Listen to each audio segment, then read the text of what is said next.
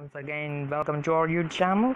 This is ship news, and this is as follows. Iranian container ship probably with arms under close watch. What's the story around Iranian container ship SHAHR E KORD, and what's going on remains unclear. The ship approached Misrata Libya on morning April 23 and was moving around there until finally brought to anchor at Misrata anchorage on arrival from Burgas, Bulgaria, with Misrata stated as port of destination.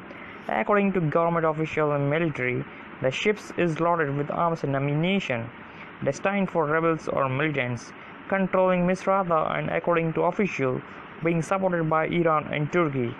Bulgaria is known for producing and selling arms to Middle East countries, including most vulnerable ones.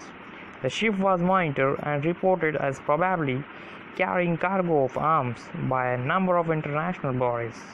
Libyan officials said they have been closely monitoring SHAHR E KORD, but understood the ship wasn't boarded and checked, maybe because militants prevented it.